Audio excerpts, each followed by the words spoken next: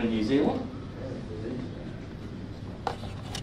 and this one was an imitation that we did at one of the tie-ins as well, and this was a very good exercise in using bias, as you can see.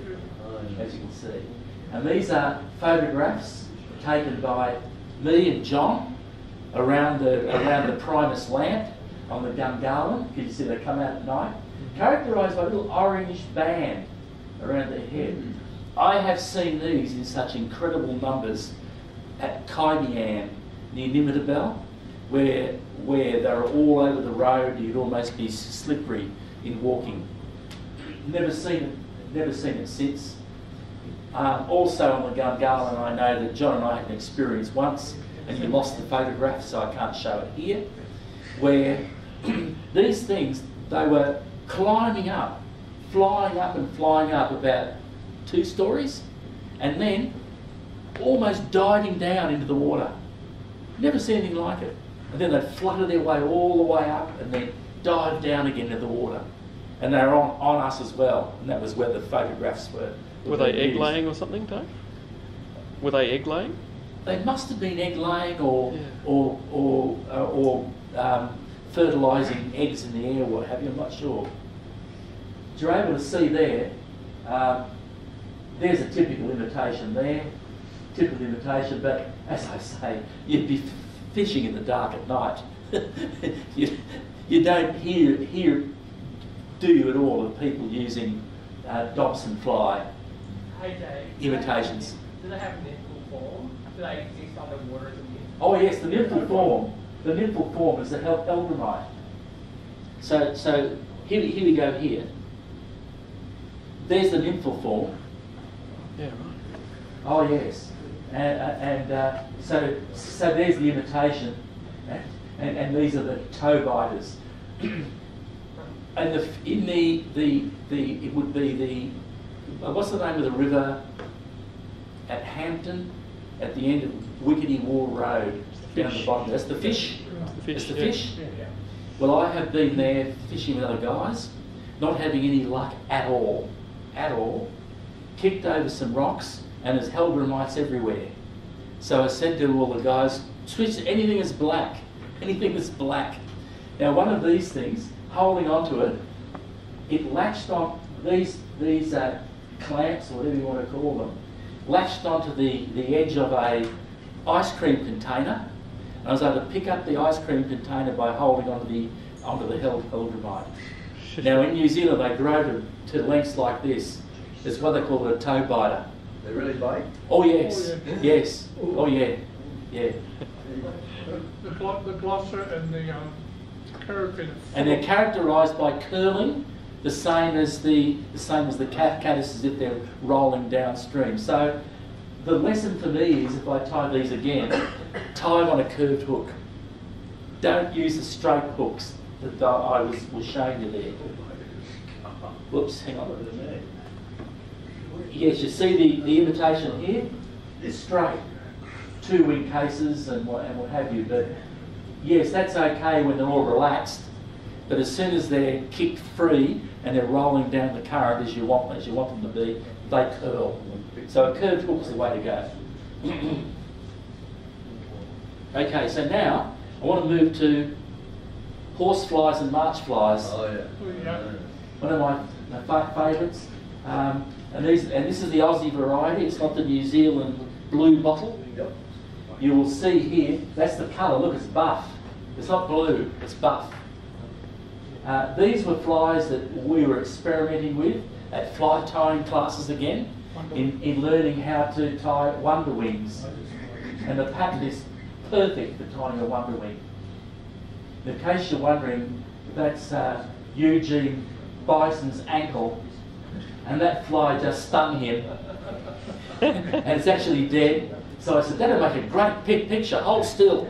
So we added some flies onto it, and there's my latest version of it with the foam, and I discovered by sheer accident that rather than trying to tie these to exact length, tie them as long as you like and trim them, and you end up with extra legs and things. So if you trim your wonder wings, you do end up with lots of extra legs. But this proboscis is like a saw, and it's shaped just like a Roman gladius, and it hurts like hell, as you know when you get stung with these things. Go to the Tully River in Queensland. They'll drive you out of the area. You have to go underwater. So there's I have fished with this, and I believe I was having more luck with this in summer than I was with hoppers. So this is just as good as a hopper. In the Snowy River, and they like to bite through blue cheese. Is that the same fly? There's a they'll bite right through blue cheese. They like blue cheese. Yeah. They bite right through them. Now, wall beetles and boatmen, you'll see these around a fair bit. So there's a real McCoy. Now, this is a great little pattern. Grab yourself a box of Tiemco 101s, okay? And this is just a rice bead that you slide over the straight eye. And you black on the back of it with a texture colour, a couple of bites, a bit of dubbing, and Bob's your uncle. And isn't it interesting how, and there's another one there, just a ball of dubbing to stop the sliding of the bead, a phyllo plume on the front. And it's interesting, isn't it, how you remember a fly that if you catch a fish, you have a fish incident.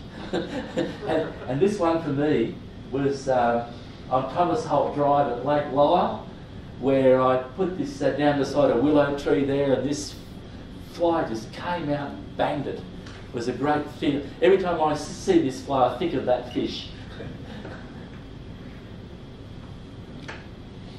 Damsels and dragons now. Now, no molting goes on here, so it's an incomplete life cycle. Most of the prehistoric dinosaur type flies don't have a pupation. They don't have it. And as you know, they found these in dinosaur times as well in amber and what have you. That's a picture I took in the museum actually, and they said 9 to 17 molts, taking months to years, depending on the temperature. So these are crawling around under the water, eating any other insect or nymph they can find because they're carnivorous. Finally, they hatch, and interesting, you'll notice with the adults, they only fly when the sunshine is shining. As soon as a cloud appears, they disappear. Bright sun, out they come again. We typically hardly ever use the adult, and there's an example of some of the cases that over on there. This was me experimenting, just to get the shape right. Furry foam with a burner, just to burn that shape. And this is a beauty here because it absorbs the water, it hangs around just sort of in the meniscus. And remember, John, you were with Peter Hayes, and he said to you, "Where did you get that?"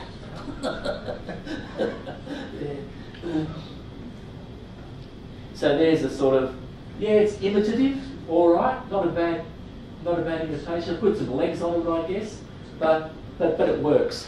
These mud-eyes, incidentally, they're jet propelled, so there's no issues with hemorrhoids with these insects. Here's a photo over on down. This is quite interesting.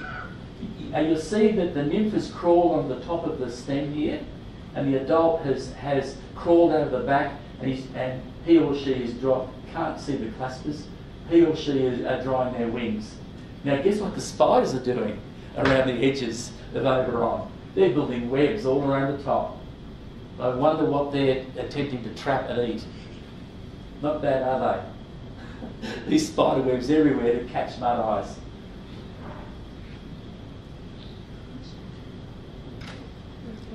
Moving on to damsels here now. Stomach contents here, you can see the damsel there, the stomach.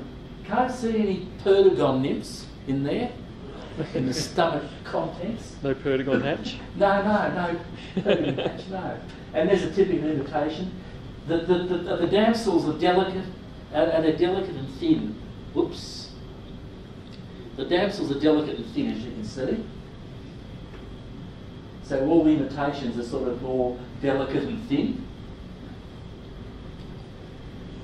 There's a picture I took of one hatching, in fact, at Four Springs Lagoon in Tassie. And that's the same fly. He's crawled out, and now here he is drying himself. And he's saying, "Hello world." I believe the best imitation of a damsel nymph is a Muzz Wilson pattern. And all he does, marabou, flex cement, and a little bit of dubbing and just a wing case, and Bob's your uncle. And that's a great, it's got the thinness, the delicate look to it, and it's very easy to tie.